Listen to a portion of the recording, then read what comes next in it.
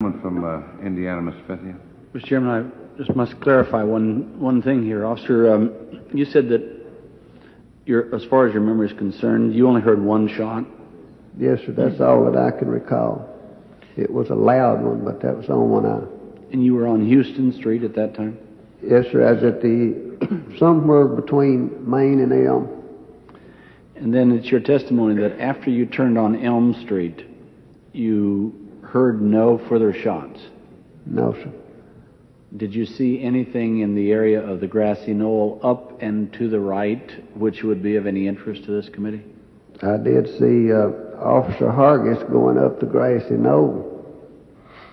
Going up the grassy knoll toward the fence, toward the tree area? Thank you, Mr. Chairman. Time of the gentleman has expired. Gentleman from Connecticut, Mr. Dodd.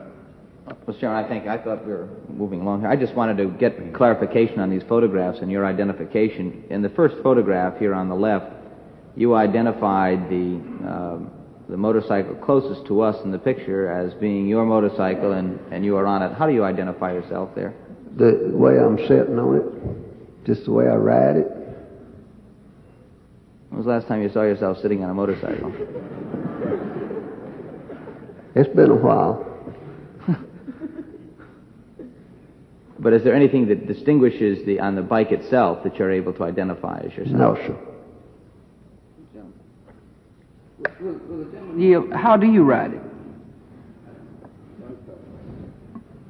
I mean, when you say by the way you ride off to the side, or what is it about the picture that distinguishes? I don't know how to explain that. It's just characteristic of sitting on it.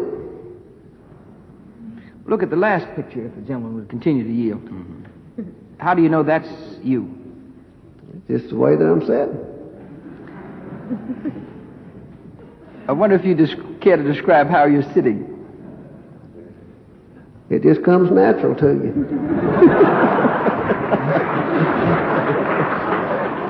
as only it should, I think.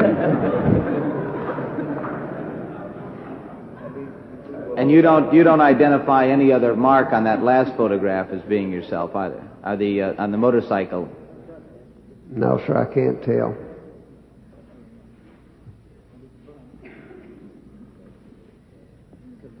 Let me ask you this. I had asked the acoustical people earlier, you may have heard the question, with regard to the ability for a receiver at the police department to accept transmittals from two or more motorcycles or transmitters at the same time. Is that your understanding as well? In other words, if you were in the Dallas Police Department receiving calls, if one person were on that channel transmitting, would it be possible for other people to transmit on that same channel at the same time and also be received by the headquarters? Yes. It could be. They could accept on the same channel more than one transmittal. It would be hard to determine what they were saying because they would be overlapping, but the voice would come through. Because a lot of times we have the dispatcher to come back and say, there's too many of you talking at one time. All right, were you ever familiar with any clarion bells or church bells in the vicinity of Dealey Plaza? No, sir. Has there ever been, to your knowledge, any of that kind of sound or noise? No, sir. I thank you. Thank you, Mr. Chairman. Time of the gentleman has expired. Any other members seeking recognition? Officer McLain Mr. Cornwell. Hi, Mr. Chairman. I'd like to ask a clarifying question with respect to the ones the committee members just asked. Officer McLain, when you were asked by the committee a moment ago about how you identify yourself in those two photographs, directing your attention first to the left photograph, number 668, would it be fair to state that the motorcycle you have identified as yourself is the first one behind the two that were right next to the presidential limousine? Yes, sir. And was that the position in which you were riding in the motorcade? Yes, sir. And then directing your attention to number 671 on the right, when you entered Dealey Plaza from Main onto Houston Street, did you look up ahead to see where the presidential and vice presidential limousines were? Yes, sir. What did you see? They were just turning the corner onto Elm Street as I come around the corner off Main Street. So if the photographs here then show that the officer in the photograph enters Houston Street from Main at the time the presidential limousine is turning from Main onto Elm, that again would be you because of the position in the motorcade. Yes, sir. Thank you. No further questions. Officer McLain, at the conclusion of a witness's testimony before this committee, the witness is entitled to 5 minutes. During the 5-minute period, he can explain or amplify or in any way comment upon his testimony before this committee. I would extend to you 5 minutes for that purpose if you so desire. No, sir, I believe we've pretty well covered most of it. Well, on behalf of the committee, we certainly want to thank you for both your cooperation with the staff and with this committee and for the testimony you've given us here today. Thank you very much. Your excuse. In light of the fact that there are several additional witnesses to be heard from by the committee, Chair suggests that we recess for lunch until 2:30 p.m. We begin promptly at that time. Accordingly, we recess to 2:30.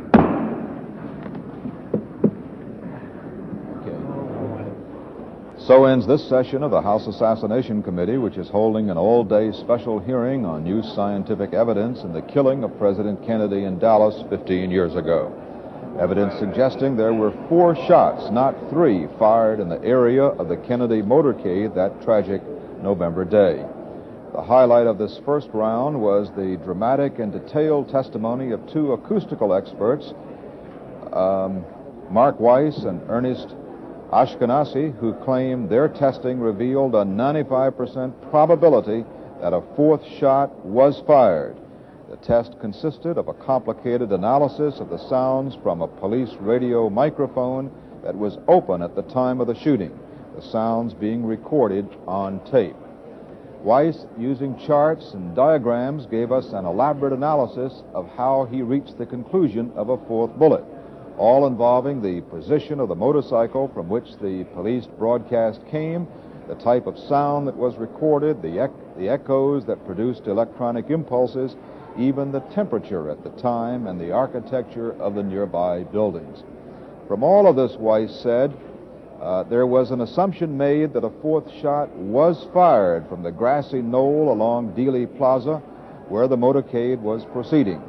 There also was an assumption the shot was fired at the motorcade, although he was not certain of the precise target. In other words, he could draw no conclusion that a 4th bullet actually did strike President Kennedy. As a matter of fact, he said that it could have landed in front of the motorcade or behind the motorcade. Some committee members plainly were not convinced by this testimony, but Weiss and Ashkenazi stuck very strongly to their interpretation. And finally, just a few moments ago, we heard Officer H.B. McLain, the Dallas police officer whose police radio apparently was involved.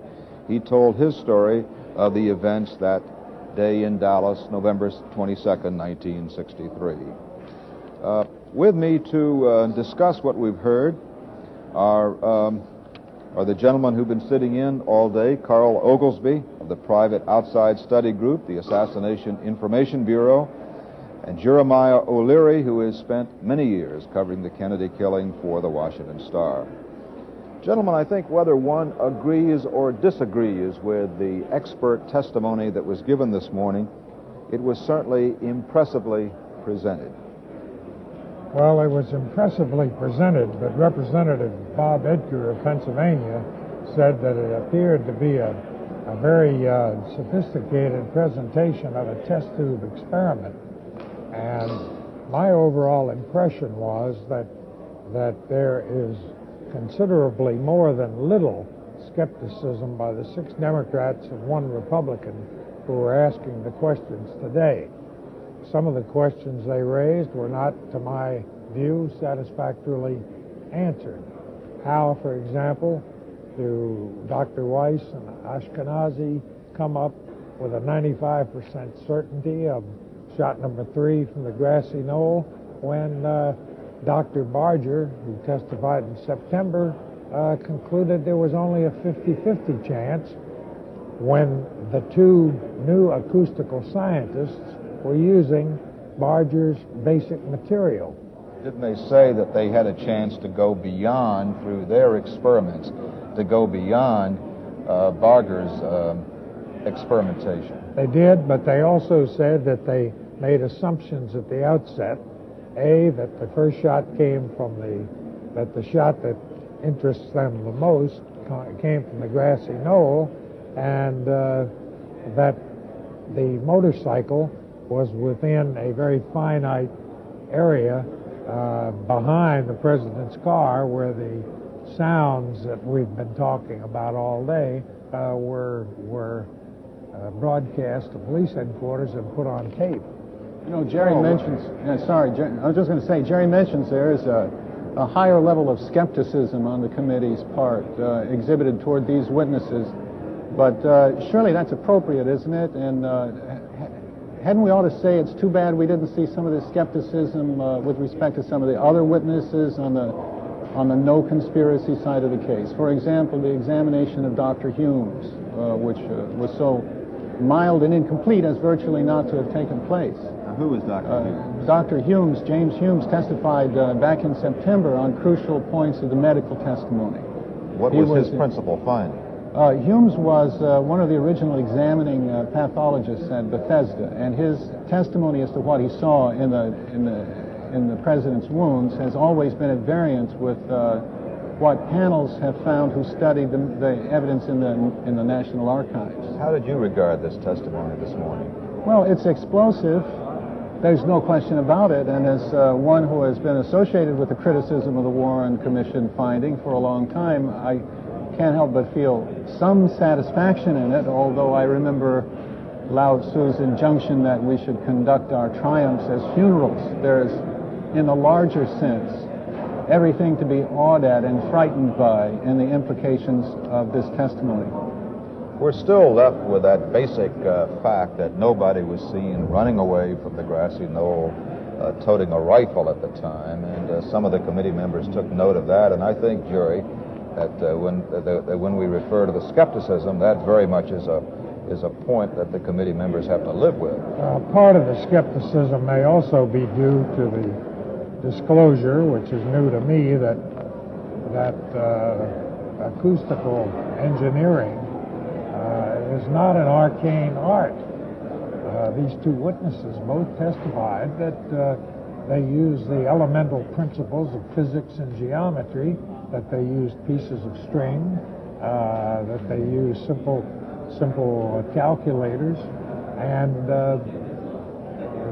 that their process was not, it sounds complicated, but in the last analysis they used the tools that high school children had. Well, this winds up the first phase of our coverage of this special hearing by the House Assassinations Committee. We'll be back when the hearing resumes in about 45 minutes at 2:30 p.m. Eastern Time on most of these same PBS stations. I'm Paul Duke in Washington. This program was produced by WETA, which is solely responsible for its content. Funding for this program was provided by the Corporation for Public Broadcasting and the Ford Foundation.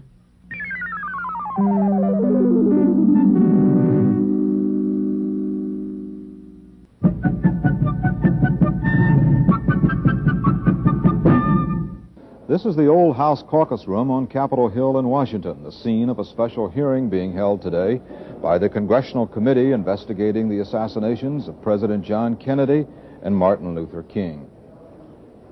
Good afternoon. I'm Paul Duke inside the hearing room, where in just a few minutes we'll hear more testimony relating to new scientific evidence in the death of John Kennedy. The evidence is an outgrowth of some refined acoustical tests of the sounds in Dallas that fateful November day when Kennedy was shot down. We heard witnesses say this morning that 4 shots were fired, not 3. Experts have repeatedly said over the past 15 years. If true, this would reinforce the view of those who contend there was a conspiracy in the killing, that Lee Harvey Oswald did not act alone, that in fact another gunman took part in the assassination, shooting from a grassy knoll near the Kennedy motorcade as it proceeded through Dealey Plaza in downtown Dallas. The Warren Commission, which conducted the government's original investigation into the slaying more than a decade ago, concluded that 3 shots were fired, all from the 6th floor of the Texas School Book Depository building. But in today's first round, the men who have come up with this new evidence, Mark Weiss and Ernest Ashkenazi of Queens College in New York, said there was a 95% probability that a 4th shot was fired. Well, here with us to help you understand what's going on, we have Carl Ogelsby from the Assassination Information Bureau, a private research group which has been looking into the killings of John Kennedy and Martin Luther King for a long time, and Jeremiah O'Leary, who has long covered the assassination story for the Washington Star.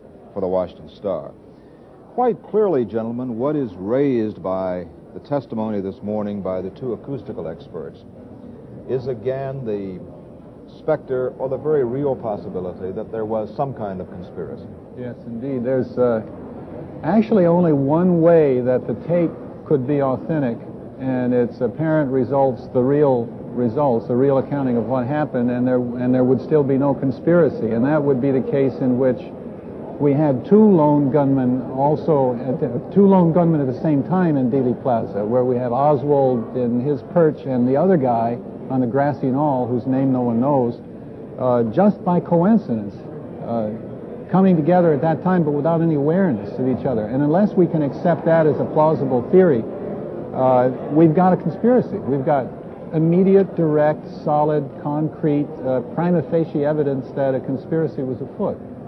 Even though there is no smoking gun, as it were, and we have no evidence that any policeman or anyone else, for that matter, saw anyone running away from the grassy knoll area. Well, even though the FBI has talked a great deal with people who were in that area, I think we should point out that the tape to which you referred, Carl, was the tape from the police radio. The officer who presumably used the radio on his motorcycle at the time of the Kennedy motorcade was one of the witnesses this morning. Mm-hmm. Just on a connection of the smoking gun and the possibilities of people having seen someone who might have been the holder of the smoking gun, we have to remember that there is this little interlude with a phony Secret Service man that one of the Dallas police officers ran into right after the shooting. He ran to the area behind the grassy knoll and confronted somebody who said he was a Secret Service man. It turned out there were no Secret Service people there. I think we have to say, Jerry, that a number of members of the committee were quite skeptical of the testimony that was given this morning, and whereas they regarded it as scientific in a rather pure sense, they didn't necessarily buy it. I agree with you. I couldn't begin to say how they will vote tonight, or even if we'll know the results of Now, when you say vote tonight, I think we should explain that the committee, after the open session today, is going to meet in executive session, a session that we cannot possibly cover, but at that time, they apparently are going to approve their conclusions. Whether they will be reached, we just don't know. Yes, we don't know if that'll be very late, and we don't know if they'll release their findings on both the Kennedy and the King case early or late. But it seems to me that the shot from the grassy knoll is far from proven, and secondly, it is still that large leap from 2 different people shooting at the same time to proof of a conspiracy, which, as far as I know, after 15 years of covering this story, there is no concrete proof. The closest thing to it is the possibility that 2 men from 2 different places might have fired shots at the same time. Well, speaking of proof and whether there was a conspiracy, I'd like to turn now to one of the committee members, because we were just talking a moment ago and suggesting that there was a certain skepticism that was evident this morning. With me is Congressman Richardson Pryor, a Democrat from North Carolina, who is the vice chairman of the committee. What is your assessment of what we heard this morning from the acoustical experts, Mr. Pryor? Well, I think that the committee was skeptical, as you say. I was skeptical at the outset about a new form of scientific evidence, which I hadn't heard much about before. I asked one question, which I hope to follow up with Dr. Barger this afternoon, as to whether this sort of evidence has ever been admitted in a courtroom, for example, whether it's received the legal imprimatur of respectability. I must say that testimony was quite impressive to me in that it seemed to depend on simple principles of mathematics, common sense, and not on any interpretation of evidence or subjective factors. So that I think their evidence is pretty strong, which would tend to show two shooters. I overheard the last part of your conversation with Mr. O'Leary. If you have two people shooting, and the evidence on that, there's not an awful lot of evidence to corroborate that, as he said, but that the next question is, does that make it a conspiracy? And I think one of the interesting questions involved here is it could be a conspiracy of two nuts, to put it bluntly, rather than a conspiracy of a political nature, which we usually tend to think of when we say conspiracy. That is, we think whether there are Russians behind it or organized crime or something of that sort.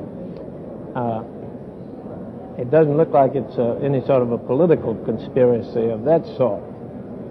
It's going to be an interesting question of law if all you have is this evidence, scientific evidence, saying there was a second shooter and nothing else to corroborate it. Is that enough evidence to prove a conspiracy or to go to the jury on the question? And as a matter of law, it's interesting that the state court law in most states would say, no, that's not enough evidence to go to the jury, because your circumstantial evidence has to be inconsistent with any other hypothesis, is the way they put it. That would be consistent with it would not be inconsistent with the hypothesis of coincidence. Maybe it was just a coincidence that two people fired at the same time, not a conspiracy. But in the federal courts, it would go to the jury. Let me ask you this question then. If indeed you feel that there is, that what we heard this morning constitutes insufficient evidence under the law, what does this do to the committee's investigation? Because you are going to meet later in the evening. Presumably at that time you will vote and then make your conclusions about your long investigation into the death of President Kennedy. What are you now going to do? Well, first I would say that we would probably follow the federal court rule, which would say this is enough evidence from which you could infer a conspiracy. You will say that. That is just my guess. But I would think that if you say, is it a coincidence or is it a conspiracy, common sense, I think, helps load it on the side of a conspiracy. It seems an extraordinary coincidence that two people were there firing at the same time with the president, entirely separate from each other. But then that gets into the question you ask, if it is a conspiracy, who is involved, and does that change all of our report? Our report originally had spent a great deal of time on the subject of conspiracy. And I think on that we will be dealing with the five major areas. Was it the Soviet Union? Was it Cuba? Was it organized crime? Was it CIA and FBI? Was it the anti-Castro or pro-Castro Cuban groups? And I think we're going to make recommendations on that, which will probably will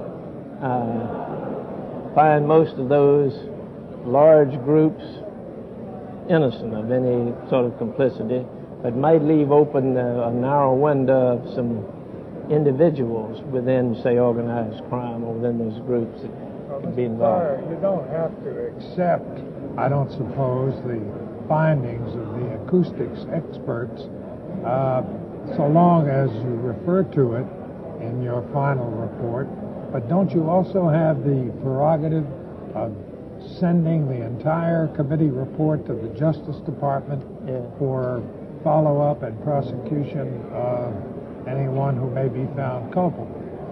Yes, right. And I would think that all of the matters that we haven't been able to resolve, and unfortunately this did come in at the last minute, we will refer it to probably a particular aspect of the Justice Department to follow up on. Does it trouble you at all that some of the evidence that these scientists produced today is based on what one member called test tube analysis in New York, which is quite a distance removed from Dallas, and where, however close facsimile of Dallas they selected, that the acoustical conditions might not have been the same?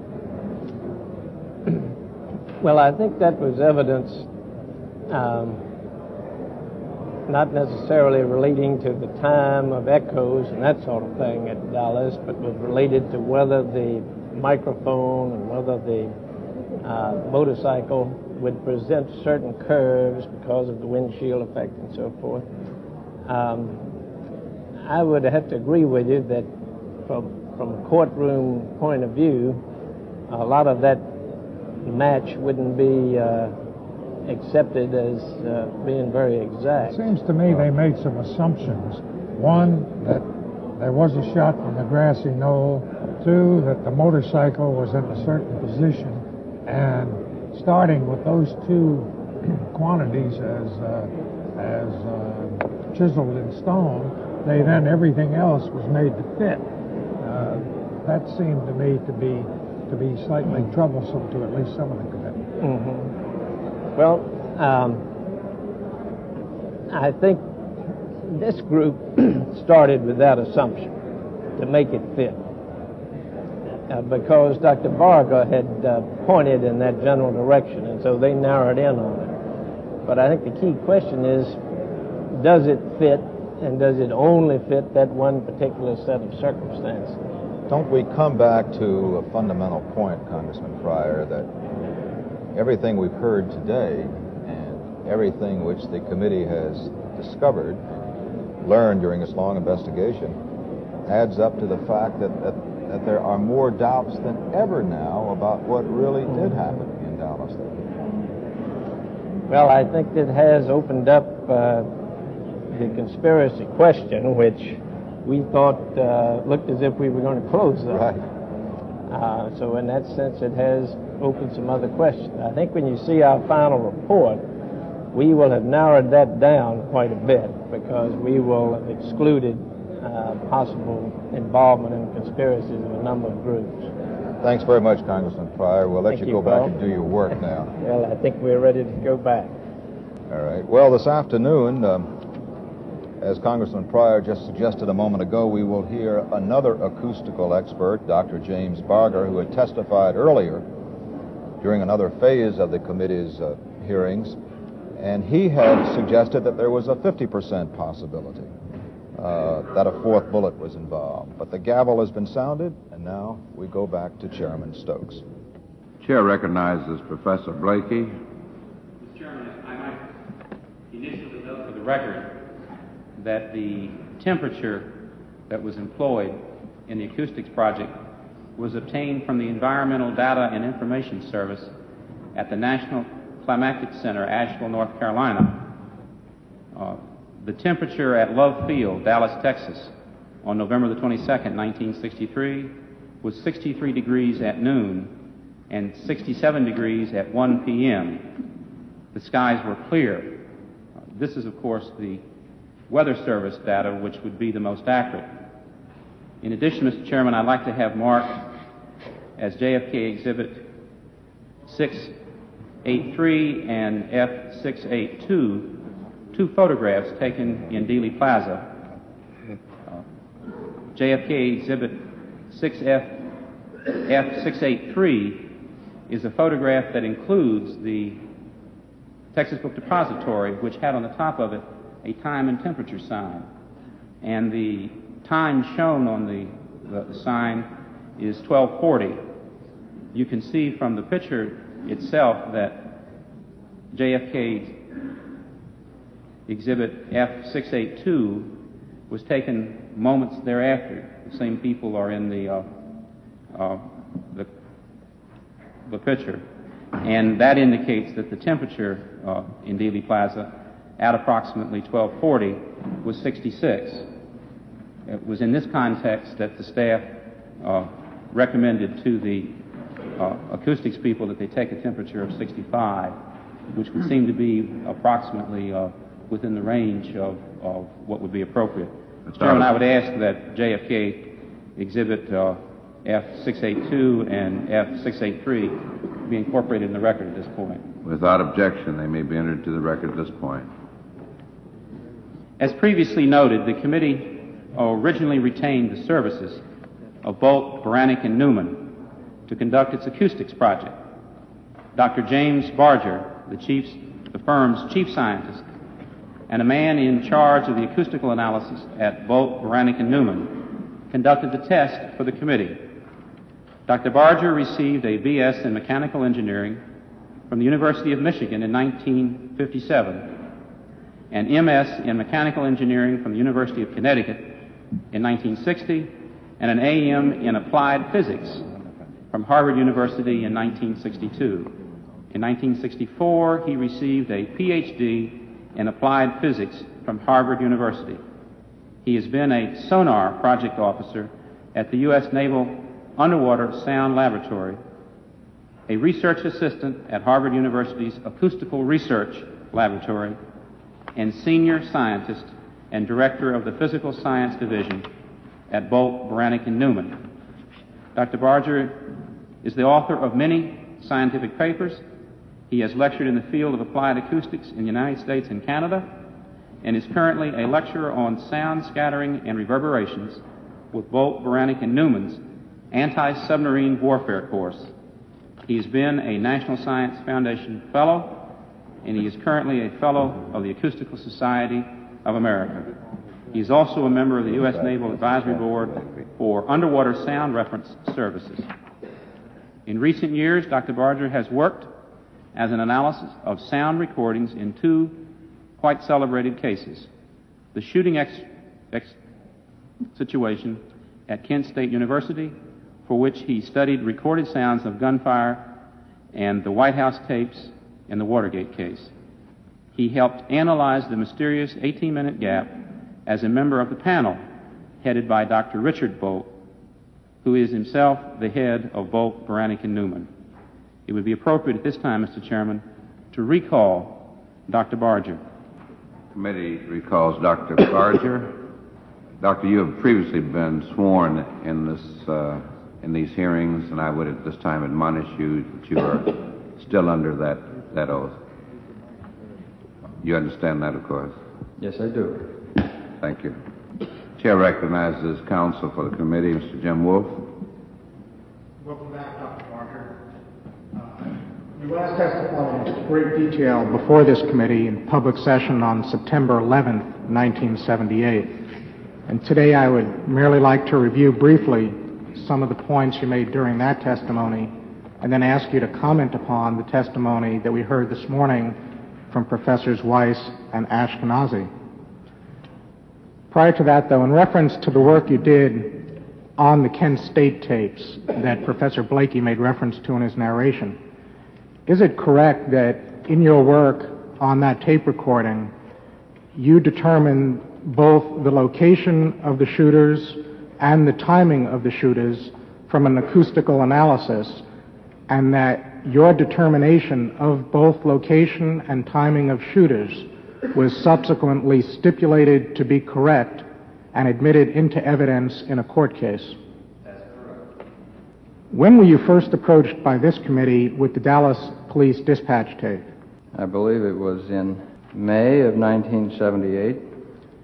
And am I correct that after a review of that tape and your filtering of that tape and a series of tests upon that tape, you eventually recommended to the committee that it conduct a reenactment in Dallas, which would entail shooting at target locations while you recorded those sounds on microphones.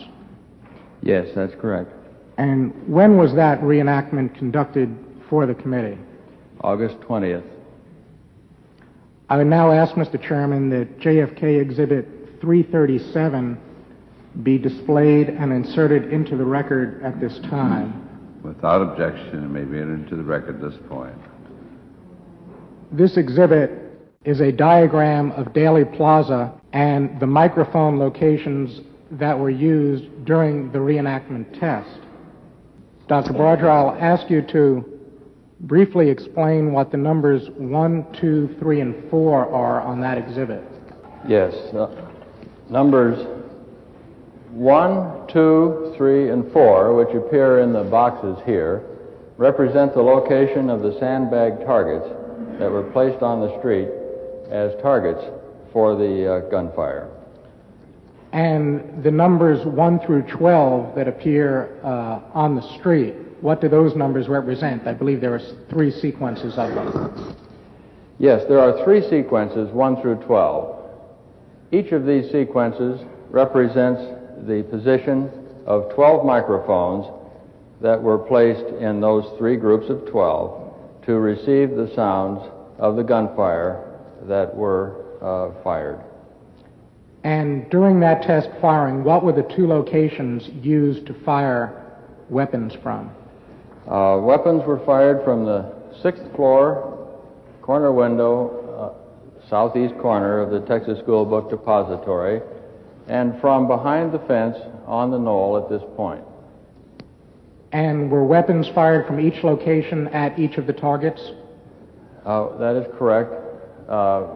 Rifles from the Texas School Book Depository were fired at each of the 4 targets. A rifle from the knoll was fired at each of the 4 targets. At targets number 2, 3, and 5. We did not fire at target 1 for safety reasons. In addition, a pistol was fired from the knoll position here at target location number 3. And during those test firings, you recorded through those microphones the sounds of those test firings? That is correct. Mr. Chairman, at this point, I would like JFK Exhibit 367 to be displayed and inserted into the record.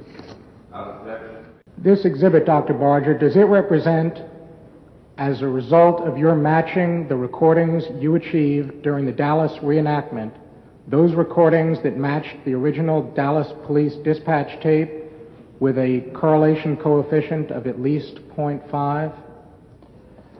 Yes, they do.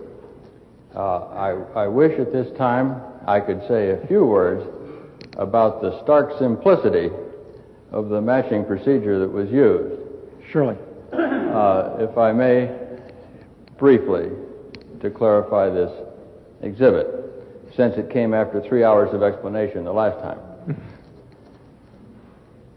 There were obtained at each of these microphones the series of echoes that were received by them when each of these rifles was fired. And it was suggested the last time that I spoke that these might be likened to fingerprints, and that's not just a bad idea. There is a pattern of sounds that emanate from each microphone when each rifle is fired that is unique, and that pattern is as if a fingerprint that identifies 2 things uniquely: the location of the rifle and the location of the receiver. Now, obtained on the Dallas police recording that we discussed this morning were the sounds of impulses, segments of impulses that looked like fingerprints too. They were badly smudged by the presence of noise. We sought to match the fingerprints that we measured in our reconstruction with the fingerprints that had been recorded, perhaps by Officer McLain in 1963. And we did that matching.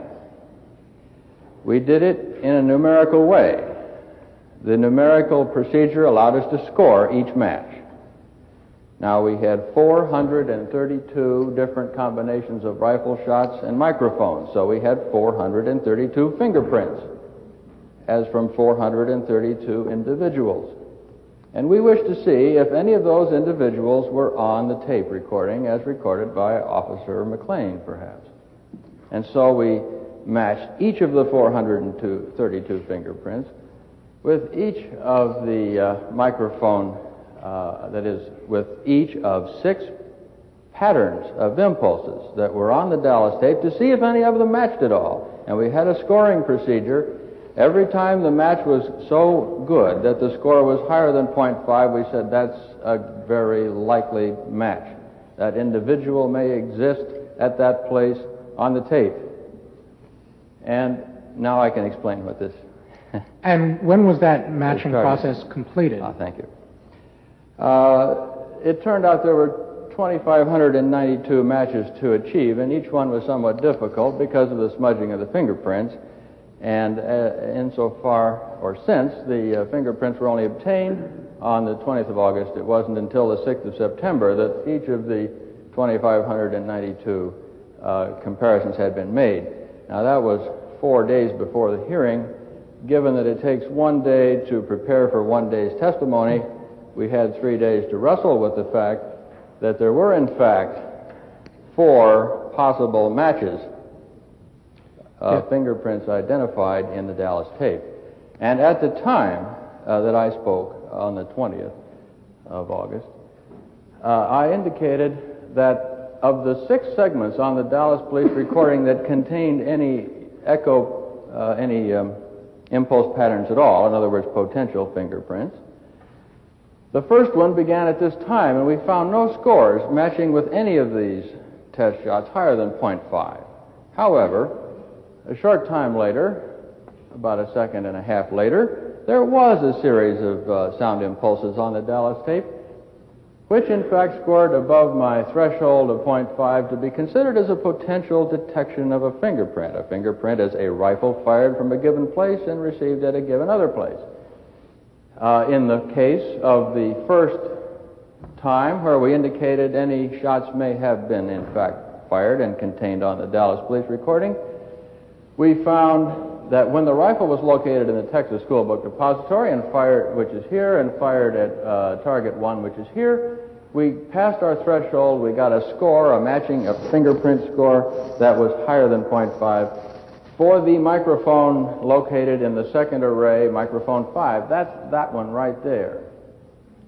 So, Dr. Barger, on JFK Exhibit 337, I believe last time you testified on September 11th, you marked in colored pencil with blue, red, green, and black the approximate correlations between the location of the microphone that picked up the impulse and the location of the motorcycle if it were traveling in the motorcade. Is that correct?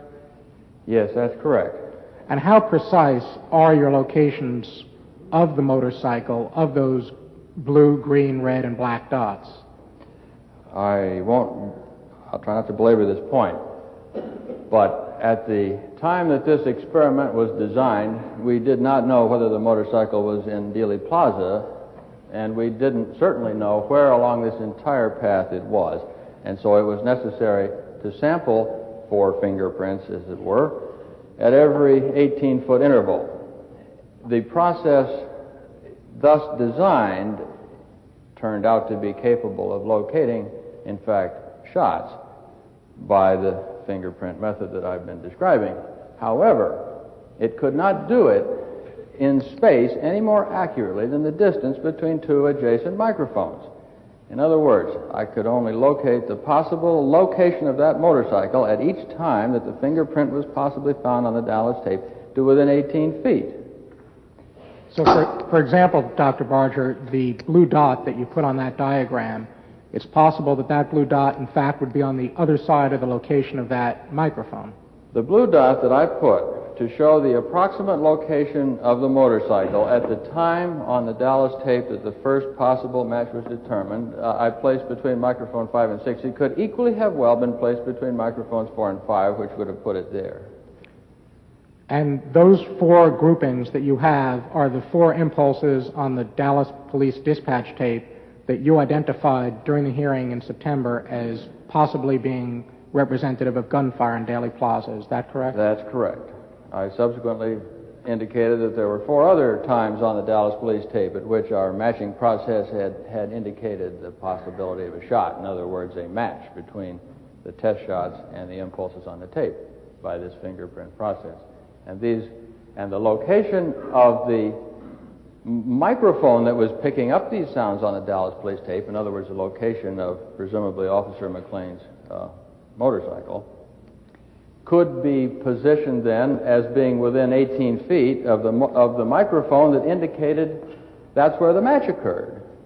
And of course, since the subsequent shots were fired later on in time, I was able to indicate that the motorcycle was approximately here at the time of the first shot, and here at the time of the second, and here at the time of the third, if in fact it were to prove to be a shot, and here at the time of the fourth.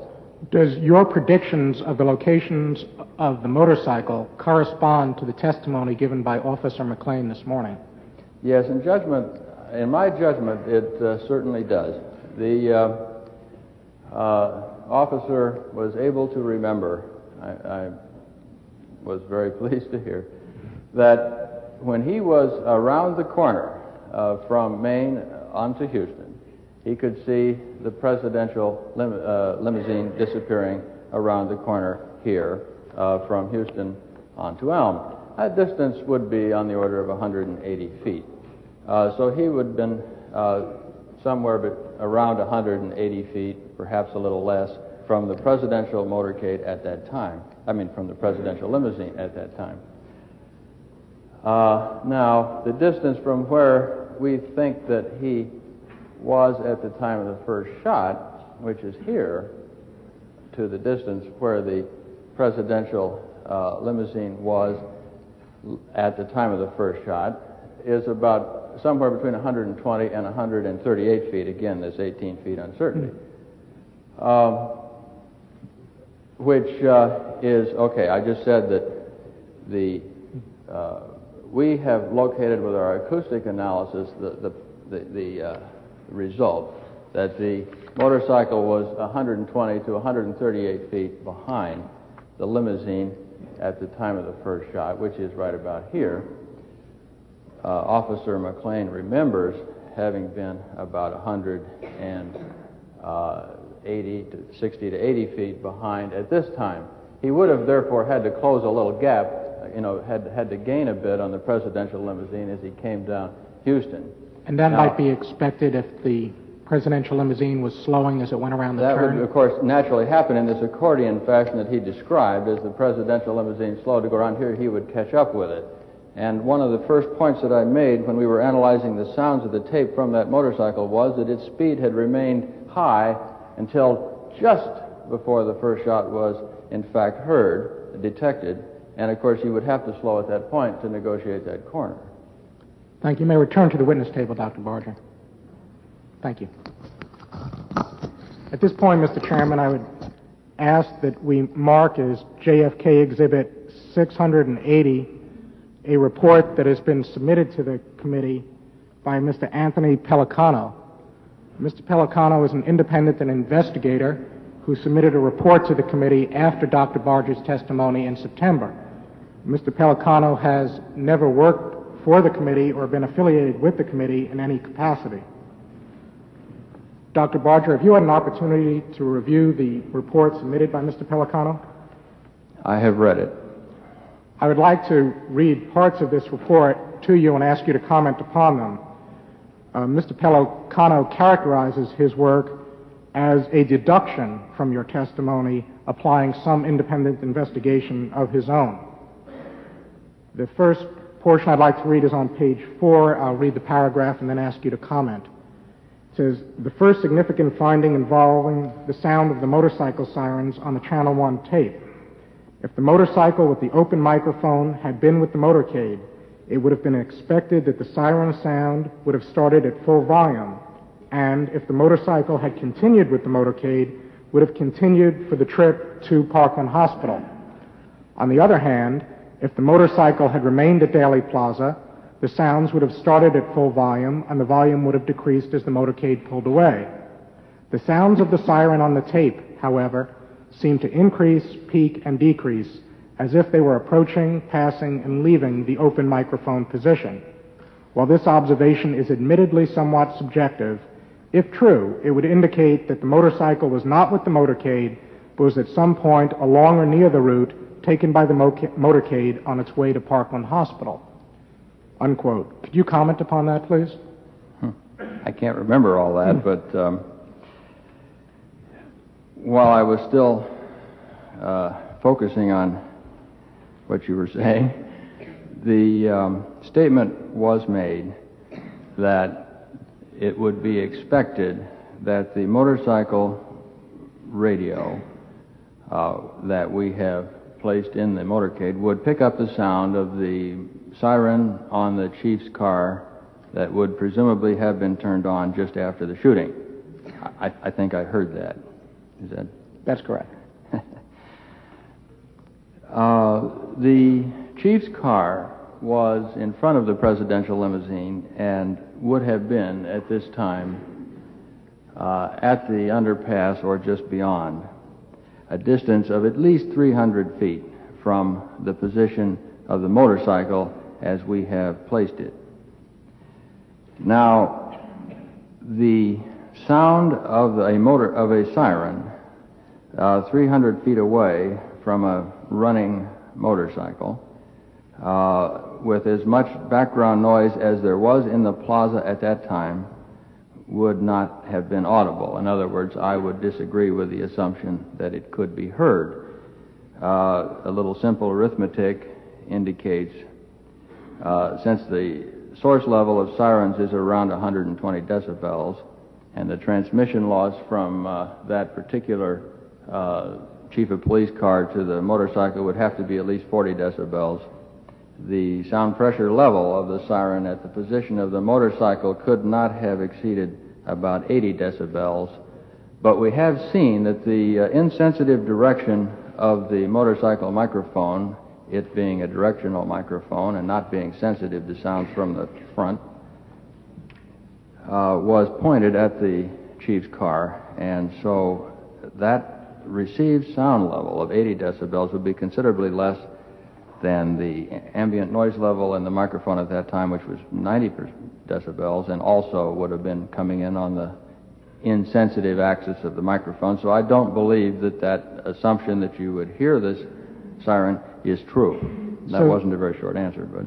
So therefore, you would also disagree with the statement that since the sound of the sirens occurs somewhere in the vicinity of 12:33, 2 or 3 minutes after the presumed shots, Mr. Pelicano's deduction that therefore the motorcycle could not have been in Daley Plaza. You would disagree with that deduction? Yes. I'd like now to read from page 14 of the submission to the committee and ask you to comment upon this statement. It concerns a question I believe Congressman Dodd in part addressed this morning about the ringing of a bell that appears on the tape. The report states, quote, "The sound of the bell on the Channel 1 tape requires that a bell be located within an acoustical range of the open microphone. There was no such bell in or near Daley Plaza. While it has not been identified as the same bell, there was a bell in the tower of the Lucas Baptist Church, 4435 Rosewood, near the intersection of Lucas and Rosewood, Dallas, Texas, located 0.6 miles from the position of the designation of a three-wheel motorcycle on traffic control duty on the Stemmons overpass over Industrial Boulevard." Could you comment upon that passage? The sound of the bell occurred a few seconds after the time of the fourth shot.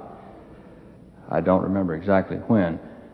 It indicates that there was a transmitter on a motorcycle or perhaps in a squad car or possibly also a walkie-talkie, but a transmitter that was transmitting a little after the fourth shot, that was within sound range, audible range of a bell. I agree completely with Officer McLain's statement that more than one transmitter can share a receiver at one time. This is true whenever the strength of the carriers of all of the radios in question are within the capture ratio of the receiver in their intensity. Thank you, Dr. Barger. I'd now like to address the testimony Professors Weiss and Ashkenazi gave this committee this morning. Have you had an opportunity to review the work of Professors Weiss and Ashkenazi? Yes, I have. And what did you do to independently review their work that was done for this committee? In the first place, shortly after my testimony at the previous hearing, I met with Professor Weiss and Mr. Ashkenazi and members of the committee staff to discuss how best we might reduce the uncertainty in the results that we had obtained at that time, in particular relating to the possibility of the third shot, which is listed in green in that exhibit. And we contributed in that discussion to the concept of an analytical extension of our work, which is in fact the analytical extension that they carried out. So we were familiar with the parameters that they would need to know and also with the procedure that they intended to follow.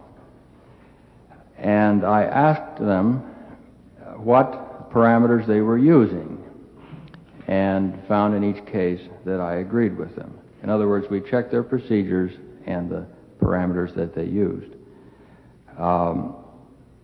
In addition, and perhaps most importantly, at the stage where they had finished with all their strings, as they were illustrating this morning, and had identified the echo-producing objects in the plaza that caused the echoes at positions near microphone 4 there, where we found the shot may have occurred and where it may have been received.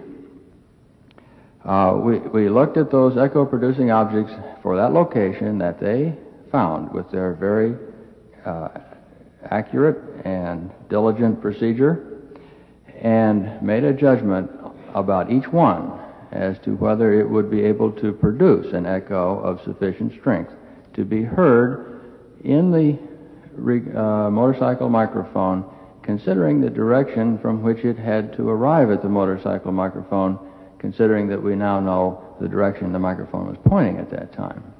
And we found that the echo-producing objects that they identified were reasonable and would in fact produce echoes of sufficient strength to be seen, or heard, I should say.